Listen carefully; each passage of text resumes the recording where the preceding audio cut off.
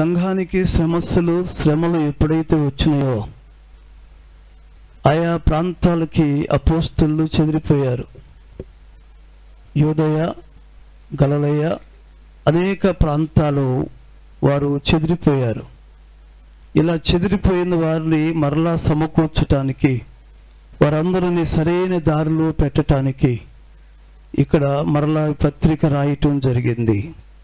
అదే 8వ వచనం మనం చదువుతున్నాం.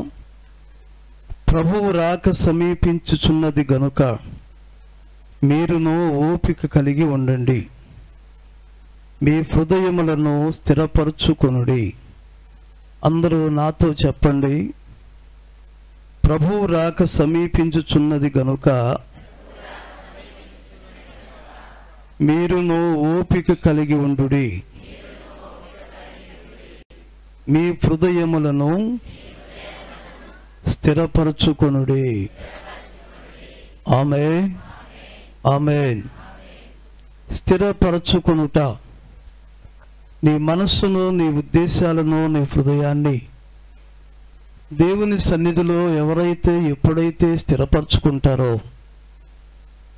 దేవుడు కూడా వారికి స్థిరమైనటువంటి వాగ్దానములు, స్థిరత అనేది వారి జీవితంలో అనుగ్రహిస్తాడు. స్థిరత అనేది దేవుడు వారికి అనుగ్రహిస్తాడు. Praise the lord. ఈ రీతిగా మనసులు స్థిరపరచుట, హృదయాలను స్థిరపరచుకొనుట. ఆమేన్. నమ్మిన దేవుని యందు అన్ని విషయాల్లో మన మనసు స్థిరపరచుకోవాలి. వాక్యం సెలవిస్తుంది, మీ మనస్సు మారుట వలన మీరు రూపాంతరము పొందాలి, స్థిరపరచుకోవాలి. మనం ఎప్పుడైతే దేవుని సన్నిధిలో మన హృదయాన్ని స్థిరపరచుకుంటామో దేవుడు కూడా స్థిరంగా మన జీవితంలో పనిచేస్తాడు. నీలో అస్థిరత అనేది ఉంటే చేసే ప్రతి పనిలోనూ, వెళ్ళే ప్రతి కార్యక్రమంలో కూడా అస్థిరతే కనపడుతుంది. అందుకనే స్థిరపరచుకునే వారికి ఉండవలసిన లక్షణాలు ఏమిటి అంటే, వినాలి, వినినది వినినట్టుగా చెయ్యాలి. రెండవది, సణుగుళ్ళు కానీ గొనుగుళ్ళు కానీ ఉండకూడదు. నువ్వు చేసే ప్రతి పని కూడా, నీకు అప్పగించబడిన ప్రతి బాధ్యత కూడా హృదయపూర్వకంగా మనస్ఫూర్తిగా చేయాలి. వారు స్థిరపరచుకోవటానికి యోగ్యత కలిగినటువంటి వారు. దేన్ని స్థిరపరచుకోవాలంట? మీ హృదయములను స్థిరపరచుకోవాలి. ఎందుకు స్థిరపరచుకోవాలి? ప్రభువు రాక సమీపిస్తుంది గనుక మీరును ఓపిక కలిగి ఉండాలి. మాత్రమే కాదు, మీ హృదయములను స్థిరపరచుకొనుడి. హృదయాలను ఎప్పుడైతే మనం స్థిరపరచుకుంటామో ఆలోచనలు ఎప్పుడూ కూడా మనిషి చేయి దాటిపోవు. హృదయములో స్థిరత లేకపోతే చెడుకైనా మంచికైనా, మేలుకైనా కీడుకైనా హృదయం అన్నిటికంటే మోసకరమైంది, అది ఘోరమైన వ్యాధి కలిగింది. కాబట్టి దాన్ని ఎవరైతే గ్రహిస్తారో, భావోద్రేకాలను ఎవరైతే కంట్రోల్ చేసుకోగలుగుతారో, ఎవరైతే స్థిరపరచుకోగలుగుతారో వారి జీవితంలో దేవుడు ఎలాగ చేస్తారో దేవుని వాక్యంలో చూద్దాం. ఇప్పుడు యెజ్రా గ్రంథంలో చూడండి. యెజ్రా గ్రంథము 9వ అధ్యాయంలో చదవండి, 8వ వచనం. అయితే ఇప్పుడు మా దేవుడు మా నేత్రములకు వెలిగిచ్చి మా దాస్యములో మమ్మను కొంచెము తెప్పరిల్ల చేయనట్లుగాను, మా దాస్యములో మమ్మలను కొంచెము తెప్పరిల్ల చేయనట్లుగాను, మాలో ఒక శేషము ఉండనిచ్చినట్లుగాను, తన పరిశుద్ధ స్థలమందు మమ్మను స్థిరపరచునట్లుగాను. ఆమేన్, ఆమేన్. ఈ స్థలమందు, పరిశుద్ధ స్థలమందు, పరిశుద్ధ స్థలమందు సిద్ధపరచటం కాదు, స్థిరపరచునట్లుగాను మా ఎడల దేవుడు కొంత మటుకు దయ చూపాడు. మా ఎడల దేవుడు కొంత మటుకు దయ చూపాడు. అంత మటుగా, కొంత మటుకు మా ఎడల దేవుడు దయ చూపాడు. ఏ విషయంలో? పరిశుద్ధ స్థలమందు మమ్మలను స్థిరపరచుట కొరకు. ఎప్పుడైతే మనము స్థిరపరచుకుంటామో, మన హృదయాభిలాషలు, మన భావోద్రేకాలను కంట్రోల్ చేసుకుని దేవునికి అనుకూలంగా స్థిరపరచుకుంటామో, అప్పుడు దేవుడు తన బిడ్డలను పరిశుద్ధ స్థలములో స్థిరపరుస్తాడు. అప్పుడు జరిగేది ఏమిటట? కొంత మటుకు మా ఎడల దయ చూపి ఉన్నాడు. దేవుడు స్థిరపరచుట. 2 మాటలు ఈ ఆరాధనలో మనం ధ్యానం చేద్దాం. మొట్టమొదటిగా ప్రతి మనిషి కూడా తమ హృదయాన్ని దేవుని సన్నిధానంలో స్థిరపరచుకోవాలి. స్తోత్రం. ఆయన హృదయమో నిలకడగా లేదు. ఎవరి హృదయమో? సొలొమోను హృదయము నిలకడగా లేదు. అన్య దేవతల యందు ఆశ్రయించడం మొదలుపెట్టిన భార్యలతో ఆయన మనస్సు కూడా చెదిరిపోయింది. హృదయము స్థిరంగా ఉండలేదు. దావీదు హృదయము స్థిరంగా ఉండినట్లు సొలొమోను హృదయము స్థిరంగా లేదట. అందుకని ఏం కలిగిందండి అంటే, తర్వాత రాజ్యము విభాగాలు అయిపోయింది. ఎవరైతే స్థిరంగా తన హృదయాన్ని స్థిరపరచుకోగలుగుతారో వారు అనుకున్నటువంటి గమ్యస్థానానికి వారు చేరగలుగుతారు. లేదంటే ఆశలన్నీ కూడా ఆశపడతారే కానీ ఆశలు నిరాశలు అయిపోతాయి. వారి మాటలన్నీ కూడా నీటి మూటలు అయిపోతాయి. మాటలన్నీ, ఏదైనా మూట కడతామనో నీళ్లను మూట కట్టగలమా? గుడ్రతో కట్టలేము. వారి మాటలు నీటి మూటలు అన్నట్టుగా స్థిరత అనేది లేకపోతే, హృదయంలో స్థిరపరచబడకపోతే జీవితంలో సాధించేది ఏది కూడా లేదు. ఈ ప్రజలు వినుట మాత్రం విందురు కానీ గ్రహించరు. వింటారు, గ్రహింపు లేదు. హృదయంలో వారికి నెమ్మది లేదు. హృదయాన్ని స్థిరపరచుకోలేదు. నమ్మిన దేవుని మీద నీ మనస్సును, హృదయాన్ని స్థిరపరచాలి.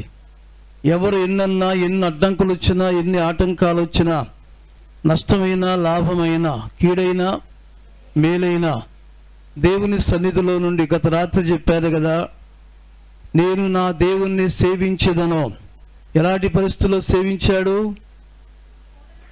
శోధన కాలం వచ్చినా, ఎన్ని ఇబ్బందుల కాలాలు వచ్చినా సరే పౌలు భక్తుడు ప్రభువుని సేవించుట మానలేదు. అలాగే ఎవరైతే దేవుని సన్నిధిలో స్థిరంగా తమ హృదయాన్ని కాపాడుకుని స్థిరపరచుకుంటారో వారి జీవితంలో జరిగేటువంటి కార్యాల్లో 2 మాటలు మనం ధ్యానం చేద్దాం. ఆదికాండంలోనికి రండి. 26వ అధ్యాయంలో 12వ వచనం. ఇస్సాకు ఆ దేశమందున్నవాడై విత్తనము వేసి ఆ సంవత్సరము 100 ఫలము పొందెను. ఆమేన్. ఆమేన్. ఏ సంవత్సరం?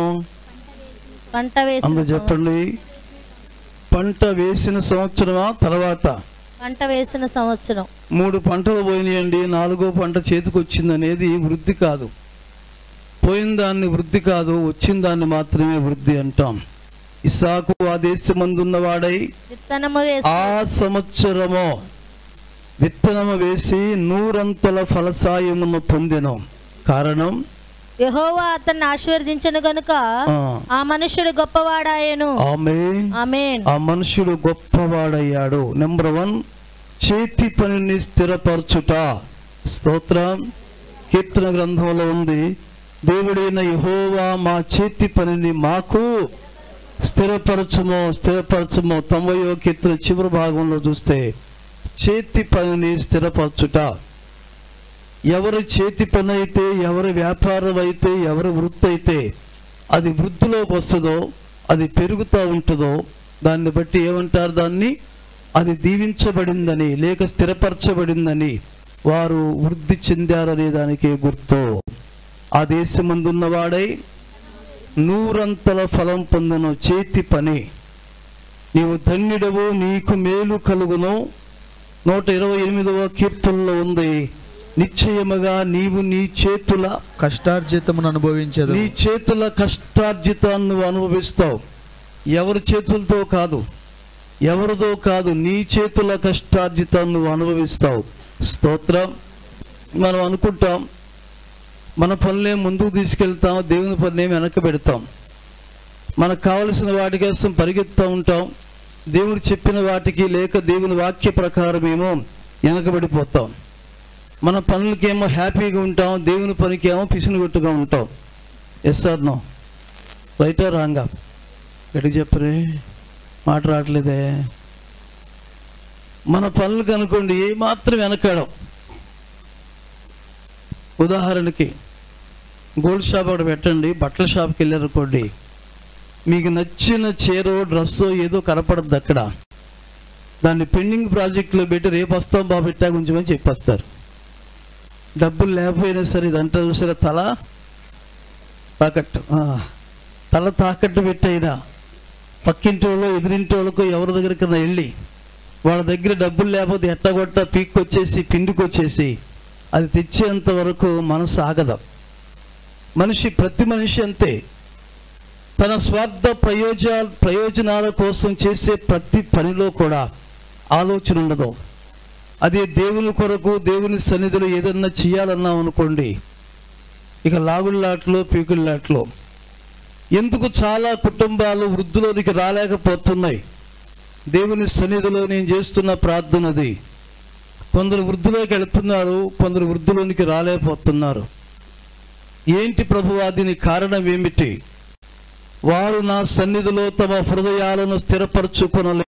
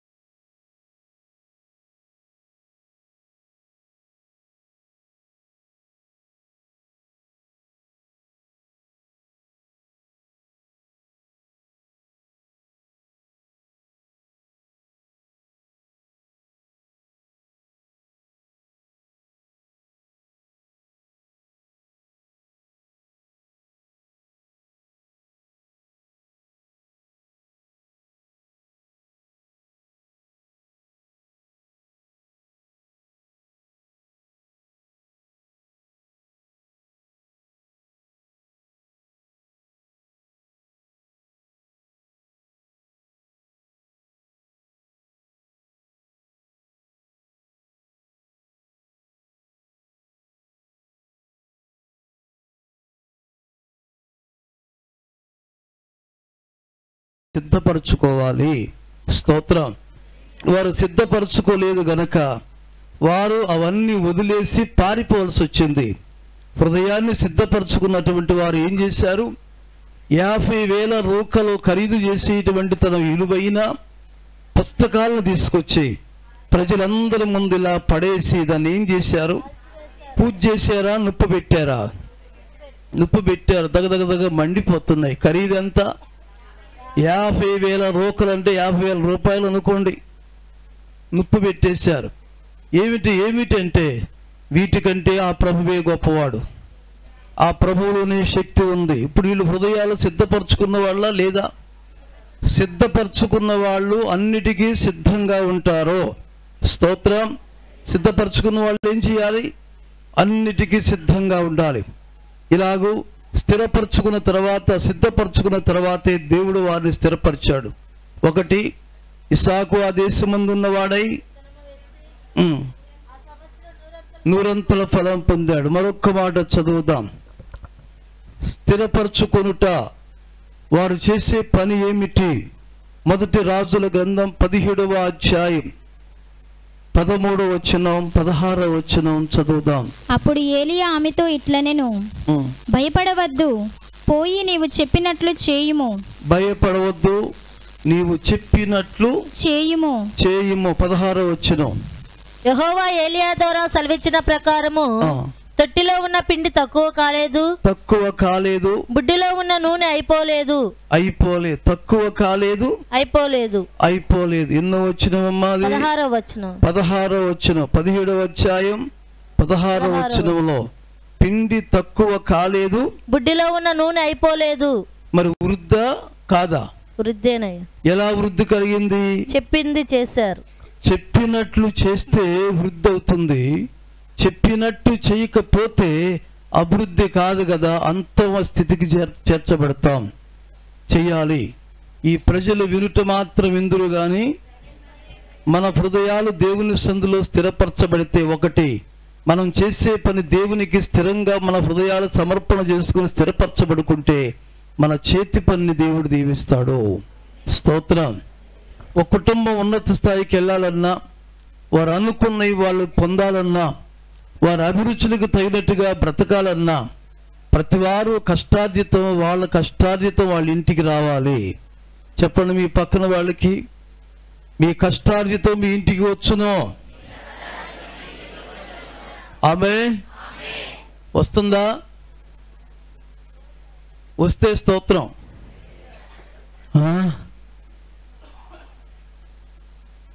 నిజంగా నీ కష్టాలతో నీ ఇంటికి రాగలిగితే గనక నీ అంత ధన్యురాలు ధన్యుడు ఎవరు ఉండరు. ఒక ఆయనకి నాకు తెలిసి 30,000 రూపాయల జీతం. ఎంత? 30,000 రూపాయల జీతం. 15వ తారీఖు అయిన తర్వాత పక్కింటి అప్పుకి వెళ్తారు. అంటే నెలలో సగం రోజులు అయిన తర్వాత పక్కింటి తలుపు తడతారు. ఈరోజు కాస్త బియ్యం లేవు కానీ ఒక 100 రూపాయలు ఇవ్వండి, 1 కేజీ బియ్యం తెచ్చుకుంటాం. జీతం ఎంత? 30,000. కేజీ బియ్యం కోసం వెళ్ళాడంటే ఇంటికి వెళ్ళిందా, ఆదాయం బయటికి వెళ్ళిందా? ఎక్కడికి వెళ్తుంది? కొందరేమో ప్రభుత్వ సారాయి దుకాణానికి వెళ్ళొద్ది, మరి కొందరిదేమో వడ్డీలకి వెళ్ళిపోద్ది, మరి కొందరిదేమో అప్పులకి వెళ్ళిపోద్ది, మరి కొందరిదేమో హాస్పిటల్స్కి వెళ్ళొద్ది. చుట్టాల తిన్న ఇల్లంట సొర్రేసుకు పోద్దంట. ఏం పోద్ది చెప్పండి? కొందరు ఇళ్లలో చూసామంటే ఎప్పుడు చూసినా పై మనుషులు 4 ఉంటారు. వీళ్ళు తెచ్చుకునేదే జన్మకొక ఏదో అన్నట్టుగా ఒక 1/2 కేజీ చికెన్ తెచ్చుకుంటారు బిడ్డ. ఈ 1/2 కేజీ చికెన్కి వాటాకు వస్తారు వాళ్ళు. పాపం ముందు వాళ్ళకి మూకిళ్ళు, వెనకోళ్ళకి నాకేళ్ళు. అందుకని నా పిల్లలు ఎండి చేపల్లాగా ఎండిపోతూ ఉంటారు. కారణం ఏంటంటే చుట్టాల తిన్న ఇల్లు సొర్రేసుకుపోద్ది. పొదుపు లేకపోవటం అట్ట ఉంచి నీ కష్టము రకరకాలుగా వెళ్ళిపోతుంది. దేవుడు దీవించకుండా ఉండలేదు. ప్రతి కుటుంబాన్ని మీ అందరినీ దేవుడు పోషిస్తున్నాడు. నీ కష్టార్జితాన్ని దేవుడు అభివృద్ధి పరుస్తున్నాడు. నీ హృదయం దేవుని ఎదుట స్థిరంగా లేదు గనక, దేవుని సన్నిధిలో స్థిరపరచుకోలేదు గనక కష్టం కనపడుతుంది కానీ ఫలితం చేతికి రాటల్లా. ఇది ఒక మర్మం. అప్పటి వరకు దేశమంతా కరువు ఉంది. దేశంలో కరువు ఉంటే ఆమె దేశంలో ఉంది కాబట్టి ఆమెకు కూడా కరువే కదా. తొట్టిలో పట్టిడి పిండి అంట, బుడ్డిలో కొంచెం అంటే సీసాలో కొంచెం నూనె ఉందంట. ఆమె ఆఖరి కోరిక ఏం చెబుతుంది? నేను నా కొడుకు చచ్చిపోవడానికి ముందు చివరి కోరిక అంది. ఎన్ని రొట్లు? 1 అప్పం, పట్టిడి పిండి, చిటికిడి పిండి, గుప్పిడి పిండి. చెప్పరమ్మా.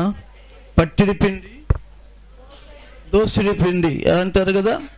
పట్టిడి మాత్రమే ఉంది, ఇంకా లేదు. ఇదే ఫైనల్ ఫుడ్ మాకు.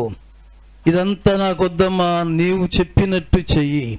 16వ వచనములో ఏలియా సెలవిచ్చిన ప్రకారము ఆమె చెయ్యగా తొట్టిలో ఉన్న పిండి తక్కువ కాలేదు, బుడ్డిలో ఉన్న నూనె అయిపోలేదు. తక్కువ కాలేదు, అయిపోలేదు. నీ కష్టార్జితం నువ్వు అనుభవించాలంటే దేవుని వాక్యానికి లోబడాలి. ఎల్లయ్య గారు చేస్తున్నారా, పుల్లయ్య గారు వింటున్నారా, ఇవన్నీ మనకు అనవసరం. నీ హృదయాన్ని దేవుని వాక్యమందు స్థిరపరచుకోవాలి. సనుగుళ్ళు లేకుండా, గొణుగుళ్ళు లేకుండా ప్రశాంతంగా మన జీవితాన్ని, మన హృదయాన్ని దేవుని సన్నిధిలో ముందుకు తీసుకెళ్ళాలి. అలాగూ ఇస్సాకు తీసుకెళ్ళగలిగారు. ఎలాగంటారా?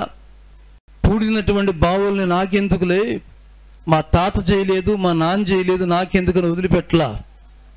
సంఘ పునర్నిర్మాణం చేయటం మొదలుపెట్టాడు.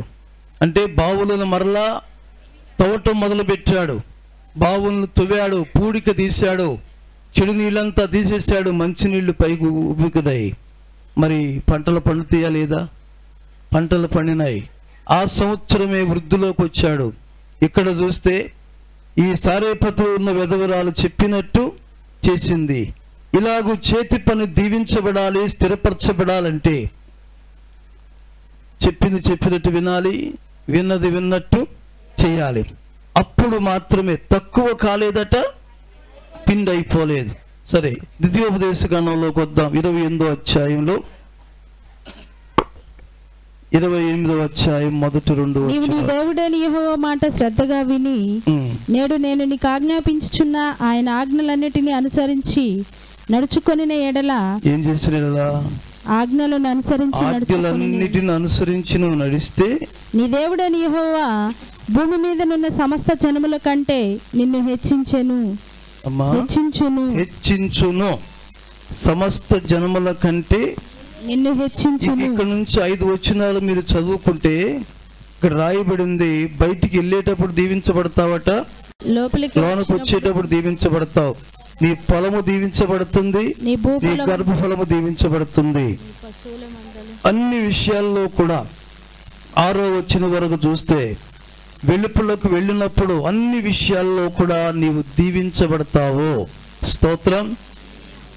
నష్టం అనేది నీ వెనక్కి వెళ్ళిపోతుంది, కష్టానికి ఫలితం అనేది నీ ముందుకు వస్తుంది.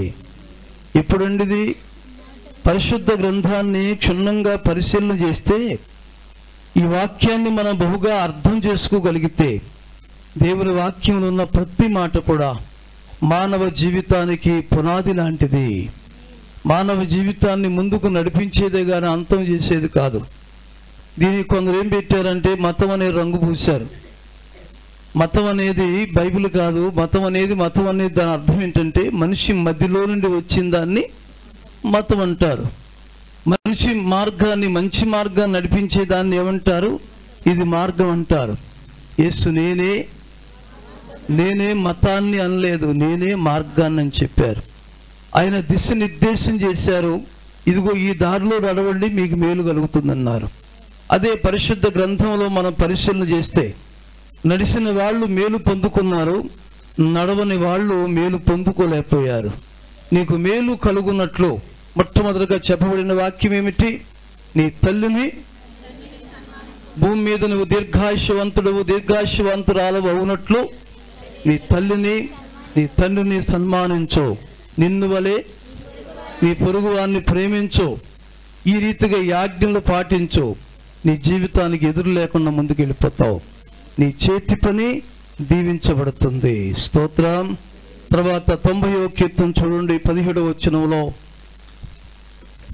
మా దేవుడైన యెహోవా ప్రసన్నత మా మీద ఉండునుగాక, మా చేతి పనిని మాకు స్థిరపరచుము, మా చేతి పనిని మాకు స్థిరపరచుము. ఆమేన్, ఆమేన్. ఏం స్థిరపరచబడాలి? చేతి పనిని. చేతి పని స్థిరపరచబడటం కూడా దేవునే. కొందరు చూడండి, నెలకు ఒక కంపెనీ మారుతారు. వీళ్ళు ఎక్కడ జీతాలు తీసుకోరు. తుస్సంటే కోపం వీళ్ళకి. ముక్కు గోక్కుంటేది అంటారే, ఏంటిది? ముక్కు గోక్కుంటే కోపం. వీళ్ళతో ఇబ్బంది. 15 రోజులు అక్కడ పనిచేస్తారు. 20వ రోజున యజమాని వచ్చిన కనుక వచ్చి కైకుయమన్నారు అనుకోండి, వీళ్ళకి పిచ్చి కోపం. నీ ఉద్యోగం వద్దు, నీ జీతం నాకు వద్దు అన్నట్టు పడేసి వచ్చేస్తారు. వీళ్ళు ఎక్కడ ఉద్యోగం చేస్తారే కానీ, పని చేస్తారే కానీ జీతం తీసుకోరు. అది కూడా నష్టాల్లో, దేవుని శాపంలో అది కూడా ఒక శాపం. గుర్తుపెట్టుకోండి. ఎక్కడైతే, ఏ కంపెనీలో అయితే, ఎక్కడైతే చేతి పనులైనా, ఎక్కడైనా ఒక చోట మనం చేరితే సంవత్సరాల తరబడి నువ్వు అక్కడే చేస్తున్నావంటే దేవుని దీవెన నీతో ఉన్నట్లు లెక్కే. ఆమేన్. కారణం ఏమిటి? చేతి పని స్థిరపరచబడాలి. అది చేతి పనే కావచ్చు, ఉద్యోగమే కావచ్చు, వ్యాపారమే కావచ్చు. నాకు తెలిసిన ఒక ఆయన చెప్పుల వ్యాపారం చేస్తాడు. ఈ బళ్ళ మీద తీసుకుని వెళ్ళి గాంధీనగర్ అక్కడికి వెళ్ళి వాళ్ళు హోల్సేల్లో తెచ్చుకుంటారు. ఈ టీవీఎస్ మీద మొత్తం పెట్టుకుని ఊళ్ళు వెళ్ళిపోతాడు. ఏదో కాస్త వేసుకుంటాడు, మరి వేసుకోకపోతే ఎట్లా, అవి అమ్ముతూ ఉంటాడు. ఒకరోజు నేను అడిగాను, మీకు చాలా బాధ్యతలు ఉన్నాయి, ఇంట్లో ఖర్చులు ఎక్కువ ఉన్నాయి, పిల్లలు పెళ్ళిడికి వచ్చారు, ఆడపిల్లలు, ఖర్చులు చాలా ఉన్నాయి, మరి ఈ వ్యాపారం ద్వారా మీకు సరిపోతుందా ఆదాయం అని అడిగాను నేను శ్రేయోభిలాషిగా. ఆయన అన్నాడు ఒకటే మాట, అయ్యా ఈ వ్యాపారం తప్ప నాకు రెండో వ్యాపారం నాకు తెలియదు, నన్ను ఏం చేయమంటావు దేవా అంటే ఈ బండి చూపించి చెప్పులు చూపించారు నాకు. ఆ రోజు నుంచి ఈ బండి మీద చెప్పులు ఎత్తుకున్నాను, ఊళ్ళూళ్ళు తిరుగుతున్నాను. ఒకరోజు చీకటి పడితే ఆ ఊళ్ళో ఉండిపోతాను, తెల్లారి మొత్తం అమ్ముకున్న తర్వాత మళ్ళీ ఇంటికి వస్తానయ్యా. ఈ రీతిగా దేవుడిచ్చిన వ్యాపారంలోనే స్థిరపడాలి కదా. ఇది బాగాలేదని ఇంకో వ్యాపారంలో చేతికి వెళ్ళాను అనుకోండి, తెలియని దాంట్లో ఏలు పెడితే ఏలు కొరుక్కుపోద్ది కదా అన్నాడు ఒకటే మాట. అన్ని సంవత్సరాల నుండి అదే వ్యాపారం, అదే వ్యాపారంతో బిల్డింగ్ కట్టాడు, అదే వ్యాపారంతో వైద్య ఖర్చులు చాలా ఉన్నాయి ఇంట్లో, అవన్నీ భరిస్తున్నాడు, పిల్లలను చదివించాడు, అన్ని విషయాల్లో కూడా. ఏ వ్యాపారం? అదే స్థిరపరచబట్టం అంటే. నీకు ఏది తెలుసో దానిలో స్థిరపడు. ఎవరు ఏది చెబితాడు పరిగెత్తబాకండి. నీకు ఏది తెలుసో దాంట్లోనే ఉండాలి. తెలియని జోలికి వెళ్ళామనుకోండి, పెట్టినవి ఉండవు, తెచ్చినవి ఉండవు, ఏది ఉండవు, మొత్తం పోతాయి. తెలిసిన వ్యాపారము, తెలిసిన పనులు ఉంటే అప్పుడు దేవుడికి చెప్పాలి. ఒక మాట నుండి, నీ దగ్గర ఏమున్నది అని అడిగాడు ఎలీషా. ఆమె ఏమంది? కొంచెం నూనె ఉందయ్యా అని చెప్పింది. కొంచెం నూనె ఉందన్నాడు. ఆ నూనె అభివృద్ధిపరిచాడు. అలాగూ నువ్వు చేస్తున్న పని ద్వారానే దేవుడు నిన్ను అభివృద్ధిపరుస్తాడు. మా చేతి పనిని మాకు స్థిరపరచము. నీ చేతి పనిని స్థిరపరిచేవాడు. నీ చేతి పని ద్వారానే నీ బిడ్డల ప్రయోజకులు అవుతారు. నీ చేతి పని ద్వారానే మంచి గృహంలో నివాసం ఉంటావు. అప్పులు లేని గృహంలో నిద్రపోవాలని ఎంతమంది కోరుకుంది? అందరికి అర్థమైపోయిందిగా. అప్పు లేని గృహంలో నేను హాయిగా నిద్రపోవాలి, చెప్పండమ్మా, నిజమేనా? అప్పుడు ఏం కావాలి? నీ చేతి పని స్థిరపరచబడాలి. ఎవరైతే గంతేస్తాడు గంతైపోకండి. హృదయాన్ని స్థిరపరచుకుంటే దేవుడు నీ జీవితంలో నీ చేతి పనిని స్థిరపరుస్తాడు. నీ చేతి పని ద్వారానే నీకు కావలసిన ఆదాయం మొత్తం అనుగ్రహిస్తాడు. మరొక మాట చదువుదాం. 119వ కీర్తన 133వ వచనంలో, నీ వాక్యమును బట్టి నా అడుగులు స్థిరపరచుము, ఏ పాపమును నన్ను ఏలనీయకము. నా అడుగులు స్థిరపరచు, ఏ పాపమును నన్ను ఏలనీయొద్దు. నీ ఉపదేశములను నేను అనుసరించినట్లు. ఆమేన్. చాలా. నీ వాక్యమును బట్టి నా అడుగులు స్థిరపరచుము. చేతి పని స్థిరపరచబడాలంటే నీ అడుగులు స్థిరంగా ఉండాలి. ఎటు పడితే అటు పరిగెత్తే పాదాల్లాగా ఉండకూడదు. రోమాపత్రికలో ఉంది, వారి పాదములు రక్తము చిందించుటకై పరిగెడుతున్నాయి. పరిగెత్తే పాదాలు దేవుని కొరకే పరిగెత్తాలి. ఎవరు ఏది చెబితే దాని కొరకు పరిగెత్తకూడదు. ఆమేన్. నీ చేతి పనిని దేవుడు ఈ సంవత్సరంలో స్థిరపరచబడుతున్నాడు. ఈ పక్క వాళ్ళు చెప్పండి, మీ చేతి పనిని. ఆమేన్. ఇప్పుడు కూర్చున్నటువంటి స్త్రీలుగా మీరు కొందరు అనుకుంటారు, పురుషులుగా మీరు కొందరు అనుకుంటారు, ఇక పిల్లలుగా కొందరు అనుకుంటారు ఏంటంటే, నేను ఏం చేస్తున్నాను? ఉప్పు చేపల వ్యాపారం చేస్తున్నానా? నేను ఏమన్నా ఆ వ్యాపారం చేస్తున్నానా? ఈ పని చేస్తున్నానా? ఏ స్థిరపరచబట్టం అంటే? ఇంకొక మాట ఏంటంటే, మీరు పొయ్యి దగ్గర చేసే ప్రతి వంట కూడా రుచికరంగా తయారవుద్ది. స్తోత్రం. ఇది అంటారు చూసారా, మరి ఆ నక్షత్రాలు ఏంటో ఏం నాకు తెలియదు, నేను నమ్మను. కానీ జాతకం అంటారు, అది కూడా నమ్మను. కానీ వాళ్ళు ఎప్పుడు అన్నం కూరలున్నా ఉండేవండి, నీసు కూర కానీ అంటే ఎనభై ఉండేదనుకోండి, ఉప్పన్న ఎక్కువ వద్ది. నిజంగా చెప్పండి, ఉప్పన్న ఎక్కువ వద్ది, కారం అన్న ఎక్కువ వద్ది. నేను కొన్నిసార్లు చూస్తూ ఉంటా, వాళ్ళు అసలుగా వణుక్కుంటూ వేస్తారు. నేను భోజనానికి వెళితే ఆ రోజున ఉప్పన్న ఎక్కువ వేస్తారు, కారం అన్న ఎక్కువ వేస్తారు. ఆ పక్కన వాళ్ళు అంటారు, నిన్న ఉండారు బ్రహ్మాండంగా ఉందయ్యా, కానీ ఇవాళ మీరు వచ్చేటప్పటికి భయపడిపోయి ఏం వేశారు, కాస్త కారం ఎక్కువ పడిపోయింది, అంతే అంతే.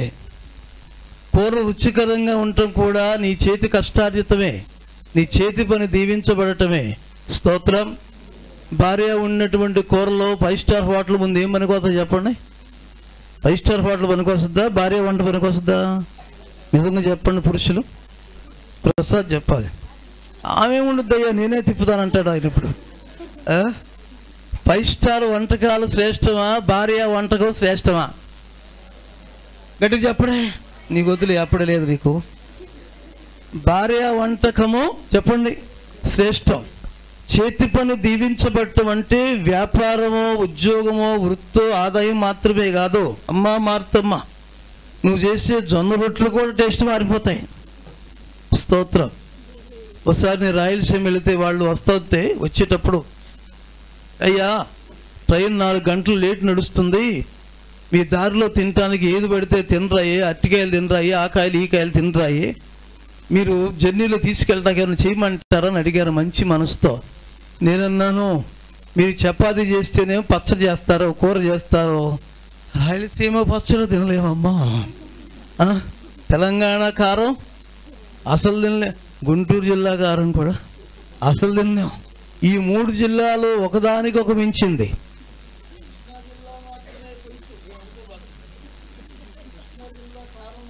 కొంచెం తక్కువగా ఉంటారు, వీళ్ళకి ఘాటు తక్కువ, అటంతా ఘాటు ఎక్కువ. నేను అన్నది ఒకటే మాట, మీ ఘాటు నేను తినలేను, మీ కూరలో నా వల్ల కాదన్న. కూరలు లేకుండా ఘాటు లేకుండా మీకు బ్రహ్మాండమైన వంటకం చేస్తామన్నారు. ట్రైన్ రెడీ అయింది, తీసుకొచ్చి పేపర్లో చుట్టుకొచ్చి నా చేతికి ఇచ్చారు. ఇదేంటి పేపర్లో ఉంటే పేపర్తో పాటు మోగుతుంది అది. తీరా తీసి చూశాను, నా పక్కన ఇంకో పాస్టర్ గారు ఉన్నారు, ఆయన కూడా విజయవాడ వస్తున్నారు. అది చూస్తే అది కూడా పెడపెడ ఇరిగిపోతుంది ఆ టిఫిన్. ఇదేంటైనా దీన్ని ఎలా తినాలంటే, దీనిలో మీరు నంచుకోవక్కర్లేదు, ఏమి లేదండి, ఆకలి అయినప్పుడు తుంచుకోవడం కరకర నవిలేయటమే అన్నారు. ఓరు బాబు ఇదేంటండి అంటే, దీన్ని సజ్జ రొట్టె అంటారు. ఏ రొట్టెమ్మా? సజ్జ రొట్టె. ఇరిసేటప్పుడు గట్టిగా ఉంది కానీ, తినేటప్పుడు గట్టిగా ఉంది కానీ, నవిలి మింగేటప్పుడు మాత్రం భలే టేస్ట్ ఉంది. స్తోత్రం. శ్రేష్టం. శ్రేష్టమైంది ఎప్పుడు కూడా టేస్ట్ పై కనపడదు, లోనికి వెళ్ళిన తర్వాత దాని బలం ఏంటో శరీరానికి పడుతుంది. అలాగూ నీ వంటింట్లో మీరు చేసేది కూడా రుచికరంగా ఉండాలంటే, దేవునికి మీ హృదయాలు స్థిరపరచుకుంటే, నీ చేతి పని నువ్వు చేసే వంట కూడా దీవించబడుతుంది, అది టేస్ట్గా మారిపోతుంది. స్తోత్రం. అందరూ చేస్తారు వంటలో, శిష్యులు కూడా చేశారు. దాని గుణం వెరక్క చేశారంట. ఏం వెరక్క? దాని గుణం వెరక్క కనపడింది మొత్తం తీసుకొచ్చి వంటలో పడేసి చేస్తున్నారు. ఆ పాత్రలో పెట్టి తిప్పేస్తున్నారు. అందరూ కూర్చొని వడ్డిస్తున్నామంటే వడ్డిస్తుంటే ఒక ఆయన నోట్లో పెట్టాడండి టేస్ట్ కోసం. అయ్యో దైవజనుడా, దీనిలో విషయం ఉంది. ఆ వంటలోకి ఏమొచ్చింది? విషయం కలిపారా? దాని గుణం ఎరుగక కారు ద్రాక్ష ఆకులు తెచ్చి దాంట్లో పెట్టారు. ఆ చేతి పని వ్యర్థమైందా, సద్వినియోగపరచబడిందా? అంతే కదా. నీ చేతి పని వ్యర్థం కాకూడదు. నువ్వు చేసిన వంట ఆ కార్పొరేషన్ వారు లేక మున్సిపల్ డబ్బాలో పడేయకూడదు, అది కడుపులోకి వెళ్ళాలి, అలాగూ దీవించబడాలి. మరొక మాట చదువుదాం. కొలస్సీ పత్రిక 1:23 త్వరగా. మరొకళ్ళు మొదటి తెస్సలోని పత్రిక 3:8. పునాది మీద కట్టబడిన వారై స్థిరముగా ఉండి, మీరు విన్నట్టియు ఆకాశము క్రింద ఉన్న సృష్టి సమస్త సృష్టికి ప్రకటింపబడినట్టియు ఈ సువార్త వలన కలుగు నిరీక్షణ నుండి తొలగిపోక విశ్వాసమందు నిలిచియుండిన ఎడల, విశ్వాసమందు 23వ వచనం ప్రారంభంలో ఉంది, పునాది మీద కట్టబడిన వారై స్థిరముగా ఉండి. స్థిరంగా ఉండాలి. నిరీక్షణ నుండి సువార్త నుండి తొలగిపోక విశ్వాసమందు నిలకడగా మీరు ఉంటే ఇది మీకు కలుగును. ఇది మీకు కలుగును. ఇది మీకు కలుగును. ఎప్పుడు కలుగుతుంది? నీ చేతి పని స్థిరపరచబడాలంటే 23వ వచనంలో పునాది మీద కట్టబడిన వారై స్థిరంగా ఉండాలి. హృదయాన్ని స్థిరపరచుకోవాలి, మన ఆలోచనలు స్థిరపరచుకోవాలి, నీ భావోద్రేకాలు దేవుని కొరకు స్థిరపరచుకోవాలి. మరొక మాట మొదటి తెస్సలోనికి 3:8. ఏలయనగా మీరు ప్రభువునందు స్థిరముగా నిలిచితిరా, మేమును బ్రతికినట్టే బ్రతికినట్టే మేము మీ ముఖము చూచి మీ విశ్వాసంలో ఉన్న లోపమును తీర్చునట్లు. మీరు స్థిరంగా నిలిచారా, మేము బ్రతికినట్టే. నీవు స్థిరంగా నిలిస్తే నీ కుటుంబం నిలిచినట్టే. కుటుంబంలో ఒక్కళ్ళు అస్థిరులుగా ఉంటే ఆ కుటుంబం అందరికీ వచ్చే పేరేంటి? ఎటు చెప్పండి? అస్థిరులు. అబ్బే ఆ ఊళ్ళో వాళ్ళు మంచోళ్ళు కాదంటే, ఆ ఊళ్ళో 10,000 మంది ఉంటే 10,000 మంది మంచోళ్ళు కాదా? ఎవరో ఒకళ్ళు చేస్తారు. చీడ పురుగు చేరి చెట్టుని చేస్తున్నట్టుగా ఎవరో ఒకళ్ళు ఉంటారు. వారిని బట్టి ఆ ఊరంతా చెడ్డ పేరు. ఎవరో ఒక్కళ్ళని బట్టి ఆ సంఘం అంతటికి చెడ్డ పేరు. ఎవరో కుటుంబంలో ఒక్కళ్ళని బట్టి ఆ కుటుంబం అంతటికి చెడ్డ పేరు. అందుకని ఒక్కళ్ళని బట్టి కాదు, మీరు స్థిరముగా నిలిచితిరా, గట్టిగమ్మా, మేము బ్రతికినట్టే. సంఘమంతా సజీవంగా ఉండాలి. అదే మొదటి యోహాను పత్రికలో 2-3 యోహాను పత్రికలో రాయబడింది. ఏముంది అక్కడ? నీ పిల్లల్లో కొందరు సత్యమును అనుసరించి నడుచుచున్నారని వినుట కంటే, నా పిల్లల్లో కొందరు సత్యమును అనుసరించి నడుచుకుంటున్నారని వినుట కంటే 2 మాటలు మనకు కనపడతాయి. మరి ఎక్కువైన సంతోషం లేదు. స్థిరంగా ఉండండి. ఎన్ని రకాల ఎవరు నిన్ను లాగినా సరే, ఎన్ని ప్రయత్నాలు నీ మీదకు వచ్చినా సరే, నీవు స్థిరంగా ఉండటం అలవాటు చేసుకోవాలి. స్తోత్రం. నీలో ఉన్న స్థిరతను లాగటానికి, నీ హృదయంలో ఉన్న పటిష్టతను లొంగదీయటానికి చాలా ప్రయత్నాలు జరుగుతూ ఉంటాయి. నీకు అనేక రకాల ఆశలు చూపిస్తారు, ఎంతో లాభం చూపిస్తారు. ఒక ఆయన ఎక్కడో ఒకసారి డ్రైవర్గా పనిచేస్తున్నాడు. ఈయన ఏం చేశాడంటే, నేను ఆదివారం రానండి, ఆదివారం నాడు నేను ప్రార్థనకి వెళ్ళాలి, మీ మందిరానికి వెళ్ళాలి, ఆరాధన చేయాలి, నేను రానన్నాడంట. ఆయన అన్నాడంట, నువ్వు ఆరాధనకి వెళితే మీ పాస్టర్ గారు ఎంత ఇస్తారని అడిగారంట. హలో, ఎట్లా చెప్పండి? నువ్వు ఆరాధనకి వెళ్తే మీ పాస్టర్ గారు నీకు ఎంత ఇస్తారని అడిగాడంట.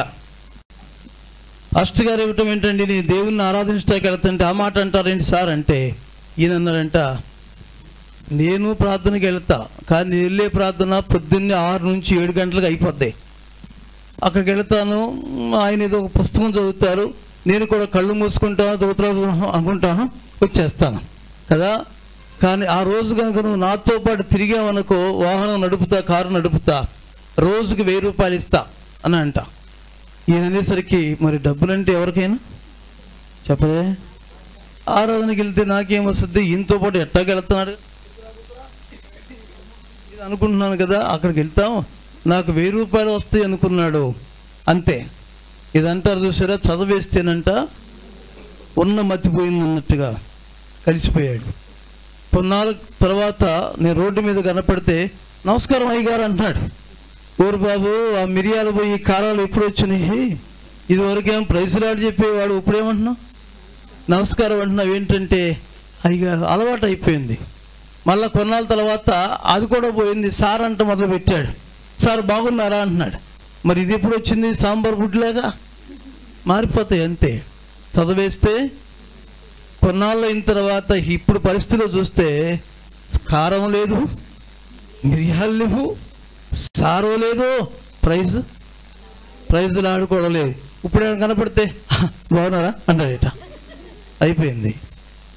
హృదయం ఎప్పుడైతే దేవుని సందులో తొలగిపోద్దో, స్థిరంగా ఉండకుండా ఎప్పుడైతే జారిపోతావో, నీ మాటలు మారిపోతాయి, నీ పద్ధతులు మారిపోతాయి, నీ పరిస్థితులు మారిపోతాయి, నీ భాష కూడా మారిపోద్ది.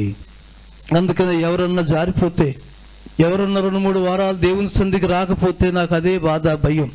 వీళ్ళు ఏమైపోతారో, ఈ ఆత్మ ఏమైపోద్దో అనే బాధ. అందుకని మిమ్మల్ని అడుగుతాను, ఎందుకు రావటం లేదని అడుగుతాను.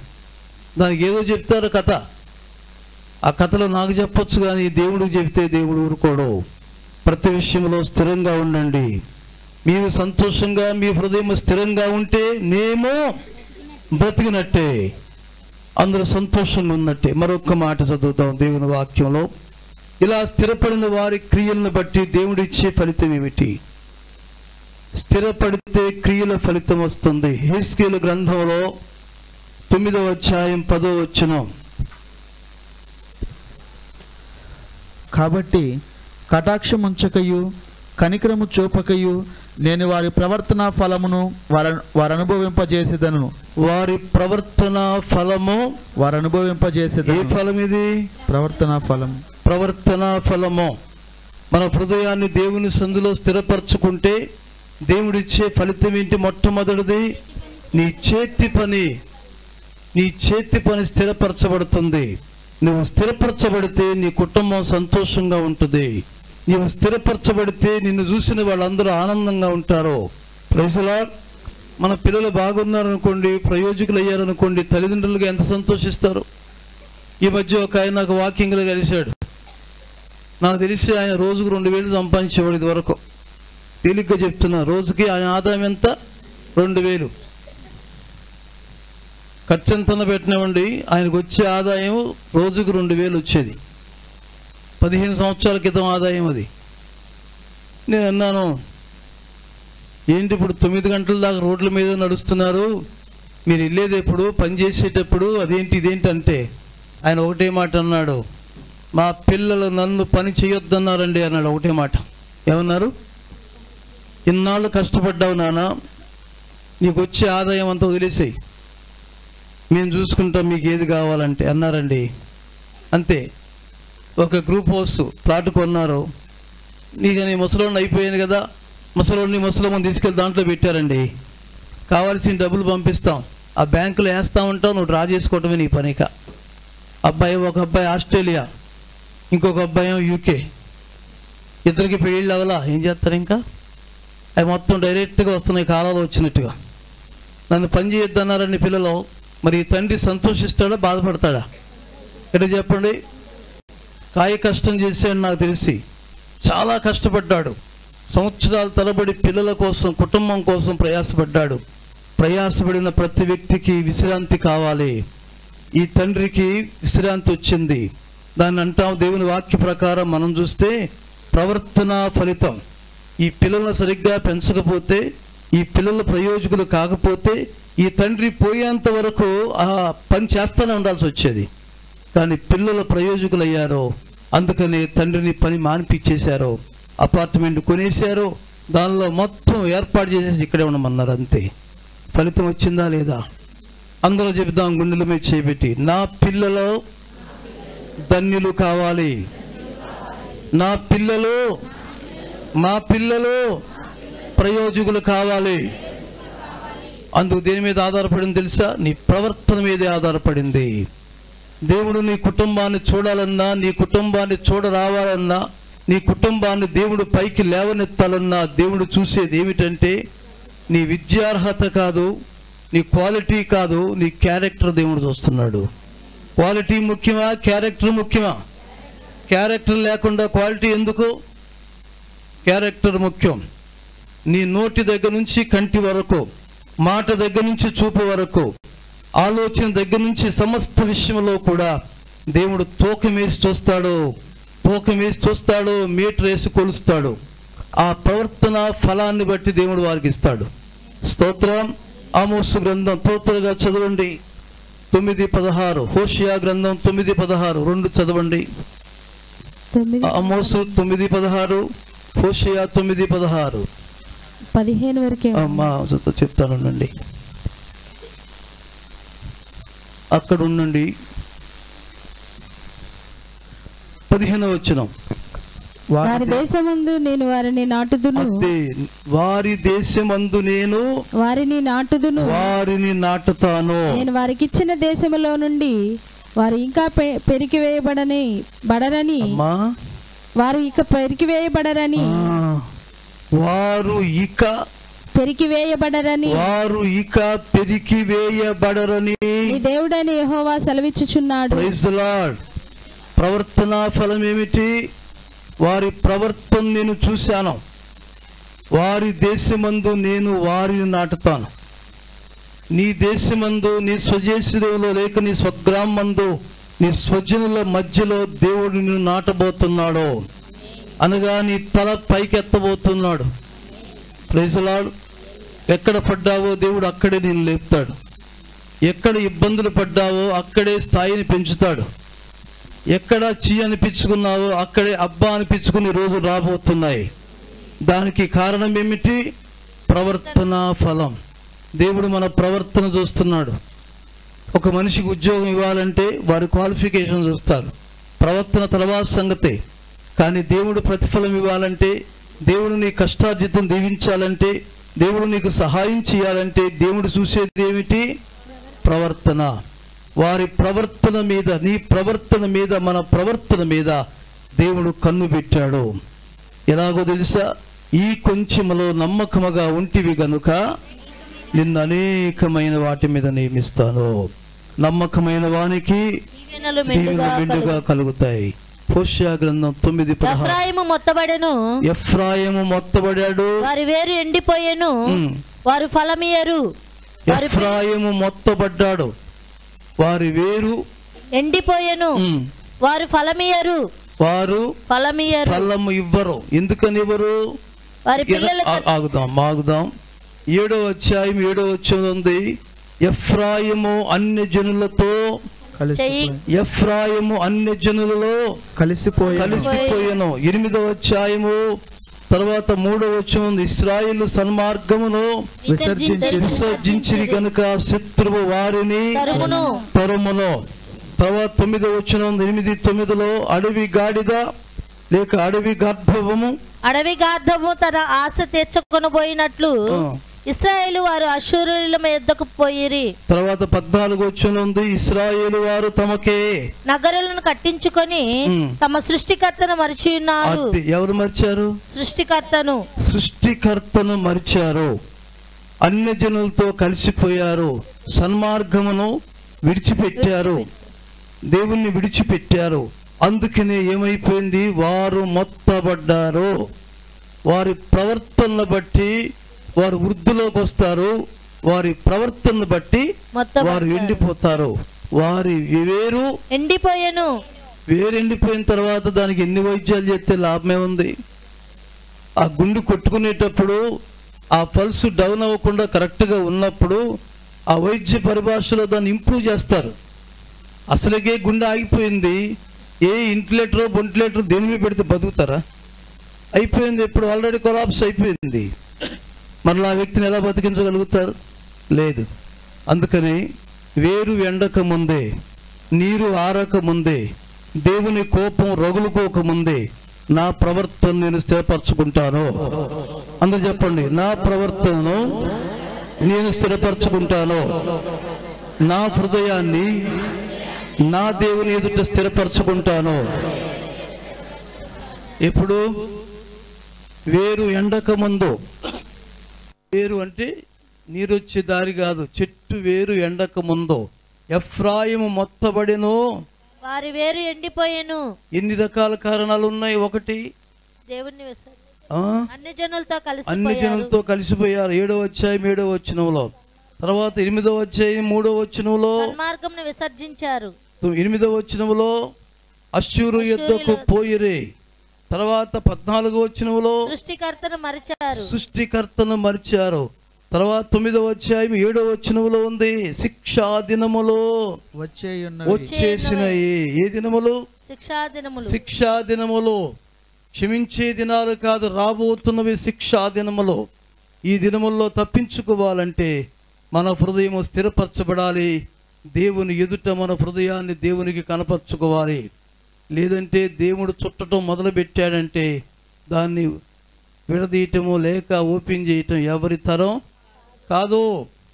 దేవుని చేతుల్లో పడుట భయంకరం. మరొక మాట చదువుదాం. సామెతల గ్రంథం 1వ అధ్యాయం 30-37 వచనాలు. యెషయా గ్రంథం 61:8 వచనం.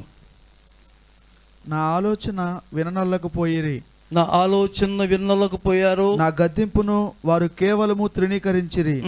కాబట్టి వారు తమ ప్రవర్తనకు తగిన ఫలము అనుభవించెదరు. ఏమనిపిస్తారు? ప్రవర్తనకు తగిన ఫలమును. కొన్నిసార్లు కోపం వచ్చినప్పుడు వాళ్ళు చేసే నష్టానికి, వాళ్ళు చేసే కీడుకి తట్టుకోలేక మనిషికి ఒక్క మాట అంటారు. ఏమన్నా తెలుసా? మీరే చెప్పండారా ఎవరో ఒకళ్ళు. అర్థం కాలేదా తెలుగు? నిన్ను బాగా ఏడిపించారు, బాగా కష్టపెట్టారు, ఆరళ్ళు పెట్టారు, నిందలేశారు, అపనిందలేశారు, తీసుకుని ఎగ్గొట్టారు, ఎన్నో రకాలు చేశారు. అప్పుడు మనిషిగా తట్టుకోలేక ఏమంటారు? బిడ్డ, అమ్మా ఎవరో ఏదో అన్నారు. దానికంటే ముందేమంటారంటే ఇంకొక మాట, కొంచెం సింపుల్ వర్డ్ చెప్పండి. అనుభవిస్తావు. చెప్పండి గట్టిగా చెప్పండి. అనుభవిస్తావు అంటారు. ఒక్క మాట సింపుల్గా ఉప్పును వదిలేసేస్తారు అంతే, గాలి బుడగలాగా. అది పెరిగి పెరిగి పెరిగి పెరిగి పెరిగి పెరిగి పెరిగి మహాపాతాళం అంత ఆకాశం అంత గొప్పదైపోయి ఏదో ఒక్క సమయంలో వచ్చి నీ ఇంటి వాకిట తట్టుద్ది. అందుకని నీవు దీవించగలిగితే దీవించు, కానీ శపించబాక. శపించు వాళ్ళు అన్నాడు. శపించడానికి ఒక ఆయన ఉద్యోగం ఇచ్చాడు ఒక ఆయనకి బైబిల్లో. చెప్పండి, శపించమని ఉద్యోగం ఇచ్చాడు. నీకు డబ్బు ఇస్తానంటే ఉద్యోగమే కదా, మరి శపించడానికి ఉద్యోగం ఇస్తే అలాగే నేను అన్నాడు. మొత్తానికి అక్కడ కాంప్రమైజ్ అయ్యాడు. యువతలు రాగానే శపిస్తావా అన్నారు. అప్పుడు అంటాడు, నేను ఏమని శపించను, ఆయన శపించలేదే. అదిగో వెళ్తున్నావా లేదా, శపిస్తావా లేదా, నా నోట దేవుడు ఏముంచాడో అదే పలుకుతా అన్నాడు. మరి ఇందాక అగ్రి అయ్యావుగా అనుకున్నా కానీ ఆయన ఊరుకోలు ఈడ్చి కొట్టాడు ఒకటి. అందుకనే నేనేమని పలుకుతాను, నేనేమని చెప్పగలను, నేనేమని శపిస్తాను, ఆయన నా నోట ఉంచింది అదే పలుకుతాను. శాపానికి బదులు దీవెన వచ్చింది. ఇశ్రాయేలు గొప్ప సమూహం అయిపోద్దే అన్నాడు. అక్కడ ఉన్నటువంటి పరాయి రాజు గుండె పగిలి ఏడుస్తున్నాడు. నీకు డబ్బులు ఇచ్చాను, నేను జీతాన్ని పెట్టుకున్నాను శపించమని. శపించడానికి దేవుడు ఒప్పుకోలేదు. ద్రోహులారా అని ఒక్క మాట అంటేనే దేవుడు ఒప్పుకోలేదు. ఎన్నిసార్లు ఎంతమందిని శపిస్తున్నారు మీ నోటితో. వారు నిశ్చయముగా తమ నోటి ఫలాన్ని అనుభవిస్తారు. తొందరపడబాకండి, జాగ్రత్త. వారు తొందరపడుట గాలికే కదా, తగిన ప్రవర్తనకు తగిన ఫలము అనుభవిస్తారు. తమ వాక్యం అనుభవించినట్లు లేదా. అందరిని ఒకరోజు చంపాలనుకున్నాడు, ఆజ్ఞ తీసుకొచ్చాడు. ఎవరు? హామాను. మొద్దుకై తన సంబంధికులు మొత్తాన్ని చంపేయాలనుకున్నాడు.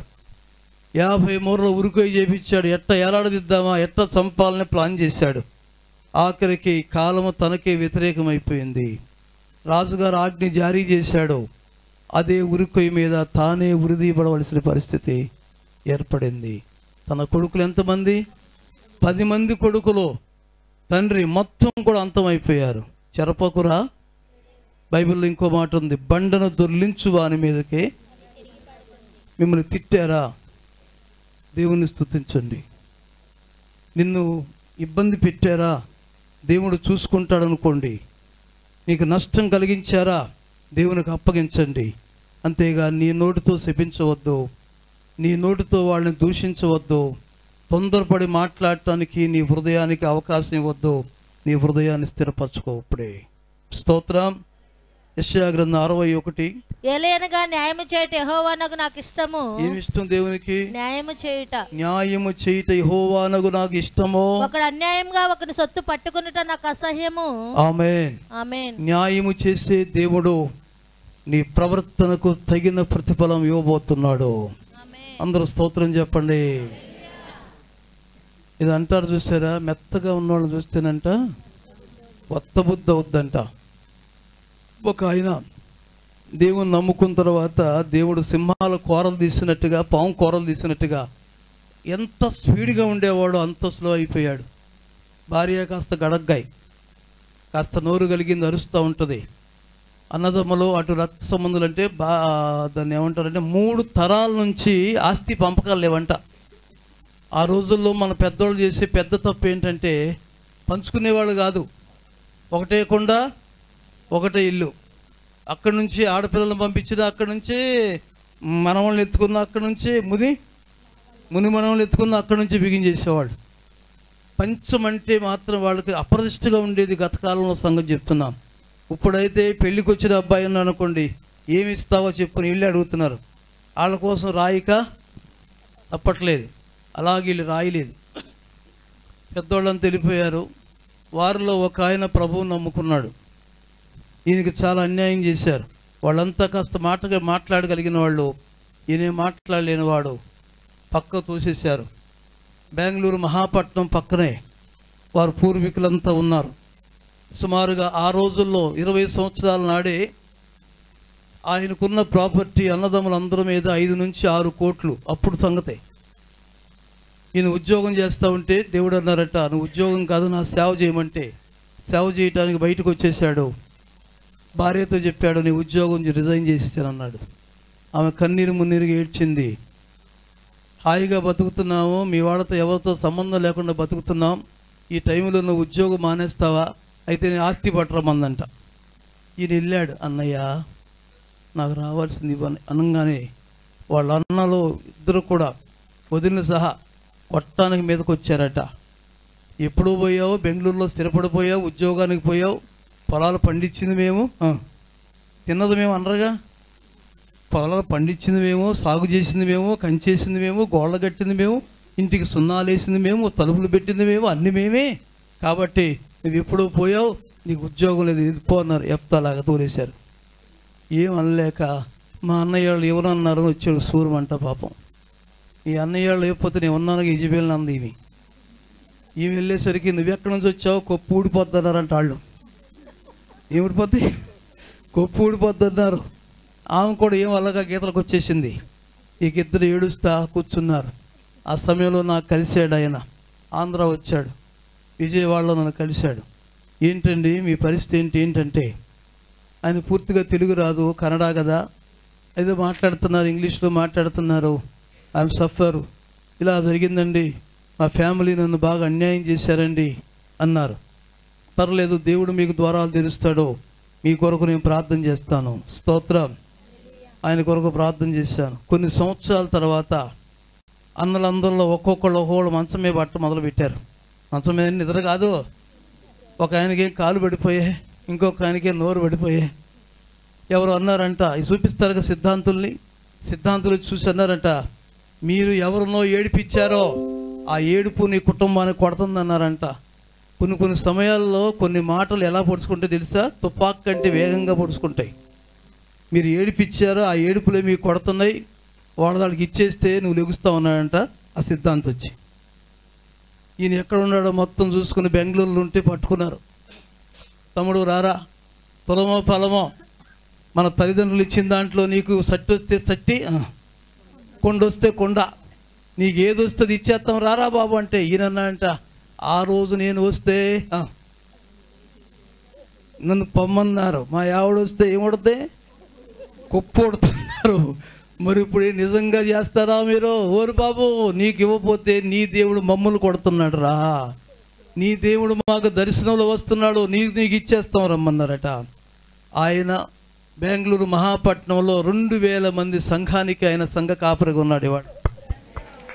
స్తోత్రం. దేవుడు వదిలిపెట్టడు.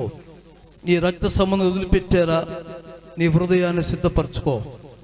నీ రక్త సంబంధులు తోసేశారా, నీ హృదయాన్ని దేవుని సిద్ధపరచుకో. నీ ప్రవర్తన ఫలాన్ని దేవుడు నీకు ఇస్తాడు. నువ్వు తిడితే తిట్టబాక, నువ్వు అంటే అనబాక, అన్నీ చూసే దేవుడు ఉన్నాడు. మీరు నమ్మితే చెప్పండి, అన్నీ చూసే దేవుడు నాకున్నారో. ఆమేన్. ఉన్నారా లేదా? నేను చూసే దేవుడు ఉన్నాడు, నీ ప్రవర్తన చూసే దేవుడు ఉన్నాడు. యోబు గ్రంథంలో చూడండి, 20వ అధ్యాయం 10వ వచనంలో, 20:10. వారి సంతతి వారు దరిద్రుల దయను వెతికెదరు. 20వ అధ్యాయం 10వ వచనం లేదా బంగారం? చదువమ్మా. అదే, వారి సంతతి వారు దరిద్రుల దయను వెతికెదరు. వారి సంతతి వారు దరిద్రుల దయను వెతుకుతారు. వారి చేతులు వారి ఆస్తిని తిరిగి అప్పగించును. ఆమేన్. ఆమేన్. వారి చేతులు వారి ఆస్తిని తిరిగి అప్పగించును. వారి చేతులు వారి ఆస్తులను అప్పగిస్తారు తిరిగి. ఆ మాట కొరకు చదివా. నీ ఆస్తిని దేవుడు నీకు అప్పగిస్తాడు. ఆమేన్. అందరూ చెప్పండి, నీ ఆస్తిని దేవుడు నీకు అప్పగిస్తాడు. ఆస్తి కలిగిన వాళ్ళంతా స్తోత్రం. ఆ కట్ట మీద ఇల్లుందా, ఈ కట్ట మీద ఇల్లుందా, అక్కడ ఇల్లుంది అనుకుంటారా? మీరందరూ ఆస్తి పరులో. నన్ను నమ్మిన వాళ్లను నేను ఆస్తికర్తలుగా చేస్తాను. ఎవరు చేస్తారమ్మా? మీ తాతగారు వెళ్తా 2 పాత కొట్లు ఇచ్చి వెళ్ళాడు. మీ నాన్నగారు వెళ్తా ఏమిచ్చాడు బిడ్డ? మీ తాతగారు వెళ్తా ఏమిచ్చాడు? 4 పాత కొట్లు ఇచ్చి వెళ్ళాడు. మీ అమ్మ వెళతా ముక్కులోదో చేతిలోది ఇచ్చింది. ఆ ముక్కులో ఉంది ఒకదానికి 5 వాటాలు, 5 ముక్కలు. కానీ నీ దేవుడు వెళతా నీ కొరకు ఆస్తి పెట్టిళ్ళాడు. అందరు చెప్పండి, నా తండ్రి అయిన దేవుడు నాకు ఆస్తి ఇచ్చెళ్ళాడు. ఎక్కడ? Swiss బ్యాంకులోనా, world బ్యాంకులోనా? గట్టిగా చెప్పండి, మైక్లో చెప్పరే. నీ ఆస్తి ఎక్కడుంది? పరలోక బ్యాంకులో. గట్టి చెప్పు తల్లి. పరలోక బ్యాంకులో. నిజంగానేనా? మరి సంతోషంగా చెప్పు. పరలోక బ్యాంకులో ఉంది. ఇప్పుడు చెప్తాను కానీ రేపు ఫస్ట్ తారీఖు వచ్చిన తర్వాత అద్దు గడవ అన్నారు అనుకోండి, అప్పుడు పరలోక బ్యాంక్కి తాళం కనపట్లేదు అంటే వాళ్ళు ఊరుకుంటారా? వాళ్ళు ఊరుకోరు. స్తోత్రం. నేను పేదను కాదు. ఒకటే మాట చెప్పండి, నేను పేదను కాదు, నేను భాగ్యవంతుని కుమారుడను. మీరు కూడా చెప్పండి అమ్మా. ఎందుకని? నన్ను ప్రేమించే వారిని ఆస్తికర్తలుగా చేయబోతున్నాను. బంగారు వీధుల్లో నీ కాళ్ళు పెట్టి నడుస్తావు. స్తోత్రం. వేయకుండానే లైట్లు వెలుగుతూ ఉంటాయి. సూర్యుడు లేడు అక్కడ, చెప్పాలి. చంద్రుడు లేడు. ఇటు చూసినా 156 కోసుల కైవారం. ఏ పక్కకు చూసినా ద్వారబంధాలు కనపడతాయి. ద్వారబంధాల సంఖ్య ఎంత? గట్టి చెప్పండి. 12 ద్వారబంధాలు 12 ముత్యాలతో అలంకరించబడతాయి. దూత గణములు తిరుగుతూ ఉంటారు. అలాంటి స్వాస్థ్యమును, వాడబారని స్వాస్థ్యమును దేవుడు నీకు ఇవ్వబోతున్నాడు. స్తోత్రం. ఏ స్వాస్థ్యం అది? వారి చేతులు వారి ఆస్తిని తిరిగి అప్పగించును. ఎవరు నీ దగ్గర అన్యాయంగా తీసుకున్నారు, ఎవరు నీ కుటుంబానికి అన్యాయం చేశారో దేవుడు గోళ్ళు ఓడగొట్టి వసూలు చేస్తాడో నమ్మితే. ఎన్ని జరగాలని ఎంతమంది కోరుకుంది? కింద వాళ్ళు కూడా పిత్రార్జితం నీకు ఇవ్వకుండా వాళ్ళు బంధించారు, నిన్ను బాధిస్తున్నారు. నీ హృదయాన్ని దేవుని ఎదుట స్థిరపరచుకో. నీ కష్టార్జితమైన నీ చేతి పని దీవిస్తాడు. నీ కష్టార్జితం నీకు ఫలింపు కలుగుద్ది. నీ భర్త ఆదాయము బ్యాంక్కి వెళ్ళదు, బీరు షాపుకి వెళ్ళదు. మరి ఎక్కడికి వస్తుంది? ఇంటికి తిన్నగా వస్తుంది. ఇదిగో నా జీతం అంటాడు మీ ఆయన. స్తోత్రం.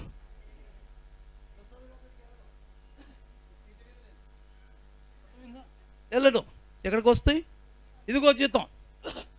అప్పుడు కుమారి రోడ్డు మీద కూర్చుని పొట్టు చీరలు అమ్ముతామని ఎవరు వచ్చారనుకోండి, ఏ బ్యాగ్ని కూడా ఎవరిని రోడ్డు మీద వెళ్ళనివ్వదు. ఇక అందరు ఎవరు వచ్చినా ఇంటికాడ దిగాల్సిందే. అందుకు కాదు దేవుడు నిన్ను దీవించేది. నీవు దేవునికి ఉపయోగపడాలి. నీ కష్టార్జితము దేవుని పరిచర్యకు ఉపయోగపడాలి. దేవుని రాజ్య స్థాపనకు ఉపయోగపడితే అప్పుడు నీ ప్రవర్తనను దేవుడు చూస్తాడు. స్తోత్రం. ప్రవర్తన లెక్కించే దేవుడు ఈ మధ్యాహ్నం మన మధ్యకు వచ్చాడు. నీకు తెలియకుండానే నీ ప్రవర్తన ఎట్లా ఉందో మొత్తం కూడా డైరీలో రాస్తున్నారు. వీటన్నిటికీ మార్కులు అయిపోతున్నాడు. మార్కులు కావాలా? రిమార్కులు కావాలా? ఆమేన్. ఎవరికి మార్కులు వస్తాయి? సనగక గొనగక చెప్పింది చెప్పినట్టుగా చేసేటువంటి వారికి మార్కులు వస్తాయి. సనుగుళ్ళతోనూ గొణుగుళ్ళతో ఉంటే ఏమొస్తాయి? రిమార్కులు వస్తాయి. రిమార్కులు వచ్చిన వాళ్ళు కష్టార్జితం ఫలించదో. రిమార్కులు పొందిన వాళ్ళు ఉద్యోగంలో పైకి వెళ్ళలేరు, చేతి పనుల్లో ఉత్తీర్ణులు కాలేరు. నీ చేతికి వచ్చిన ఏ పనైనా దేవుని సన్నిధిలో శక్తి లోపం లేకుండా చేయండి. సణుగుళ్ళు వద్దు, గొణుగుళ్ళు వద్దు. నువ్వు ఏది చెయ్యాలనుకుంటావో అంతవరకు నీ హృదయాన్ని స్థిరపరచుకుని చెయ్యి. అప్పుడు దేవుని దీవెన నీకు లభిస్తుంది. అట్టి కృపను దేవుడు ఇచ్చునుగాక.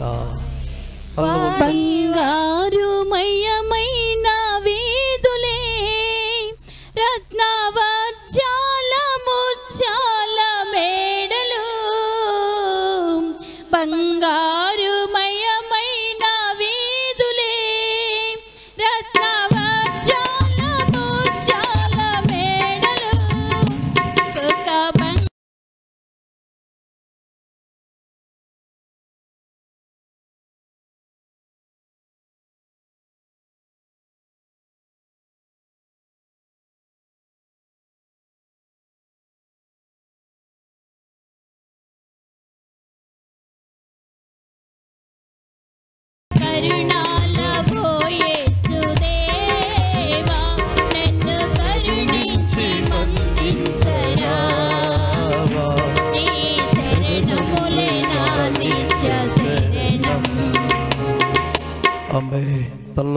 అవుతుంది. ప్రియులారా, దేవుని శక్తి ఈ మధ్యాహ్నం మన మధ్య సంచరిస్తుంది. దేవుని ఆత్మకార్యం మన మధ్య జరుగుతుంది.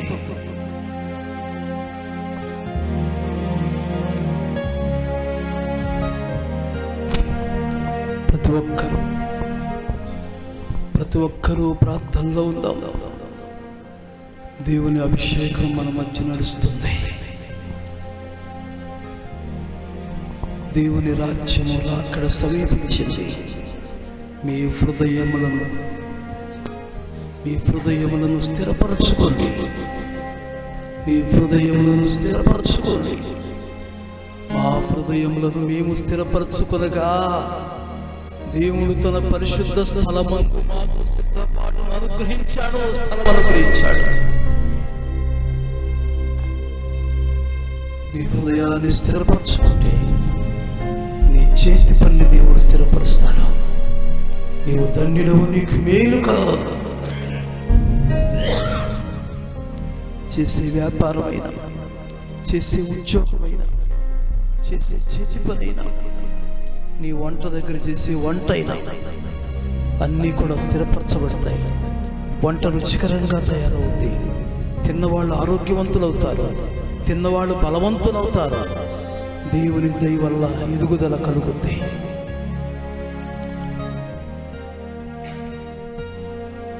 పిండి అయిపోలేదు, నూనె తగ్గిపోలేదు.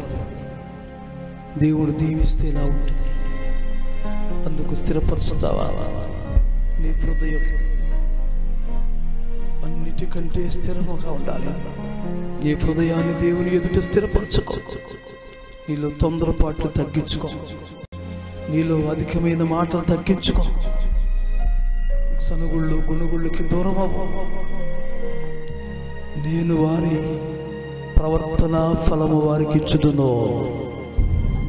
ప్రవర్తన బట్టి ఫలం. వారు ప్రవర్తన ఫలం పొందారు.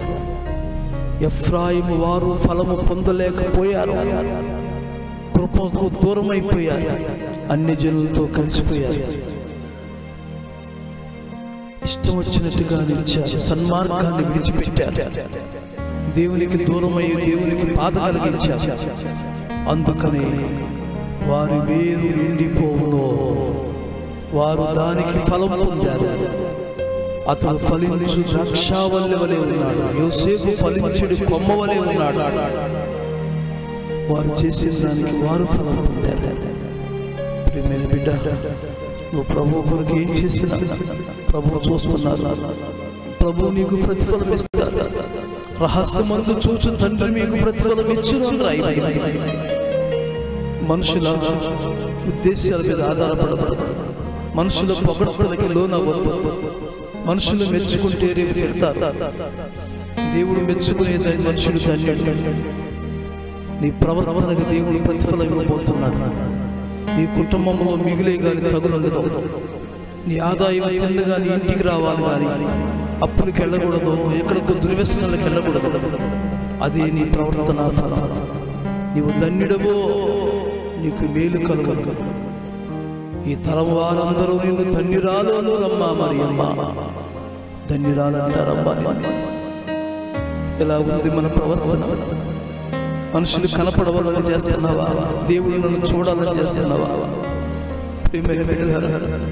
మన హృదయాలు సిద్ధపరచుకుందాం. దేవుని ఎదుట స్థిరపరచుకుందాం.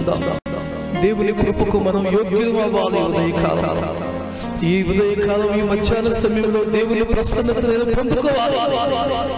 ఆశామాషి భక్తి చేస్తున్నాను. నాకు నిశ్చయమైన స్వాస్థ్యం ఇవ్వబోతున్నాడు. నన్ను ఆస్తికర్తలుగా దేవుడు చేయబోతున్నాడు. నన్ను ఆస్తికర్తగా దేవుడు చేశాడు. పరలోక పట్టణంలో నేను సంచరించబోతున్నాను. బంగారు వీధుల్లో నడవబోతున్నాను. తేజోవాసుల స్వాస్థ్యములు పొందుకోబోతున్నాను. నా తండ్రి ఇంట అనేక నివాసాలు ఉన్నాయి. మీకు ఇవ్వటానికి మరలా వస్తాను, తీసుకెళ్తాను. దేవుని పిల్లలారా, ఇహ మందు నీకున్నా లేకపోయినా దేవుని బిడ్డగా నువ్వు దేవుని సన్నిధిలో నిలబడితే దేవుడు నిన్ను గొప్ప స్థాయిలో నడిపిస్తాడు. దేవుని దేవుని సందులో అలా సిద్ధపరచుకుందాం. మన హృదయాలు దేవుని ఎదుట సిద్ధంగా కాపాడుకుందాం. ప్రార్థన చేద్దాం. అందరూ ప్రార్థనలో ఉండండి. ఒకరు మైకులో ప్రార్థించండి. హల్లెలూయా, హల్లెలూయా. స్తుతి స్తుతి స్తుతి. సర్వోన్నతులైన మా ప్రభువా, మహాగరుడా, అందరూ ఏకీవిద్దాం ప్రియులారా. మీ ఘనమైన పాదాలకు వందనాలు, స్తుతులు, స్తోత్రాలు చెల్లిస్తూ ఉన్నాం. ఈ ఉదయకాల సమయంలో ప్రభువా, మీ దాసుని నిలబెట్టుకుని ఇదిగో నా తండ్రి, మాతో మీరు మాట్లాడినటువంటి ప్రతి మాటను బట్టి మీకు వందనాలు చెల్లిస్తూ ఉన్నాం ప్రభువా. ఇదిగో నా తండ్రి, మాలో స్థిరమైన మనసును, స్థిరమైనటువంటి హృదయమును దయచేయమని సదులు ప్రార్థిస్తూ ఉన్నాం ప్రభువా. ఆయా సనుగులు కొనుగోలు మాలో లేకుండా ప్రభువా, ఇదిగో నా తండ్రి, నీ వైపు చూస్తూ నా తండ్రి, ఆయా మేము ప్రభు ఫలమును పొందుకునే స్థితిలోనికి మమ్మల్ని నడిపించమని ప్రార్థన చేస్తూ ఉన్నాం ప్రభు. ప్రవర్తన ఫలము ప్రభు మేమందరము పొందుకొనడానికి కావాల్సినటువంటి యోగ్యతను ప్రభు మీరు మాకు దయచేయమని ప్రార్థన చేస్తున్నాం. యుద్ధకాల సమయంలో ప్రభు అయా మీరు మా మధ్య ఉండి ప్రభు మా యొక్క ప్రవర్తన ఫలములను ప్రభు మీరు నా తండ్రి చూస్తున్నటువంటి గొప్ప దేవుడు ప్రభు. అయా ఇంతవరకు మేము ఎలాగూ జీవించాము, నీ సన్నిధిలో ఎలాగూ నడిచాము ప్రభు, ఆయా ఉదయకాల సమయంలో జ్ఞాపకం చేసుకుని నా తండ్రి మమ్మలను మేము సరిచేసుకొని నా తండ్రి ఈ ఉదయకాల సమయంలో నీ వైపు చూస్తూ ప్రభువా మేము ఒప్పుకొని నీ సన్నిధిలో ప్రభు క్షమాపణ పొంది నా తండ్రి ఇక మా బ్రతుకు జీవిత కాలమంతా కూడా నా తండ్రి ఆయా నీకు నమ్మకమైన వారుగా ప్రభువా, ఏ విషయంలో తొందరపాటు లేకుండా ప్రభువా, ఏ విషయంలో ప్రభువా నా తండ్రి మేము సనగగా గొనగగా నా తండ్రి ఆయా నీ వైపు చూడగలిగినటువంటి స్థితిని మీరు మాకు దయచేయమని ప్రార్థన చేస్తూ ఉన్నాం ప్రభువా. ఇదిగో నా తండ్రి ఆయా మీ యొక్క సన్నిధిని ఈ ఉదయకాల సమయంలో మాతో ఉంచినందుకు వందనాలు. మీ దాసు మీరు బలముగా వాడుకొని నా తండ్రి ఆయా మా అందరి హృదయాల్లో నా తండ్రి వాక్యమని విత్తనము వేసి నా తండ్రి ఆయా మీరు ఆ విత్తనం ద్వారా నా తండ్రి ఈ సంవత్సరం అధికమైనటువంటి ఫలమును మేము పొందటానికి మీరు సహాయం చేసి మీరు ప్రార్థిస్తూ ఉన్నాం. గొడవ ప్రతి విషయంలో మీరు తోడుగా ఉండండి. మీ యొక్క కృపను మీ యొక్క భద్రత మాకు దయచేయండి. మీ దాసును ఇంకొక బలముగా ఆత్మశక్తితో నింపి నా తండ్రి అనేకమైనటువంటి ప్రాంతములలో ప్రభువా, అనేకమైనటువంటి స్థలములలో నా తండ్రి మీరు బలముగా వాడుకొని అనేకమైనటువంటి ఆత్మలను మీ సన్నిధికి ఆకర్షించుకున్న నా తండ్రి నిత్య జీవానికి ప్రతి ఒక్కరిని కూడా వారసులుగా చేయడానికి మీ కృపలో నడిపించమని కూడిన అందరినీ కూడా మీ చేతులకు అప్పగించుకుంటూ మహిమ ఘనత కీర్తి ప్రభావం మీరు పొందమని యేసయ్య శక్తిగల నామములో అడిగి వేడుకొంచున్నాం ప్రియ పరలోకపు తండ్రి.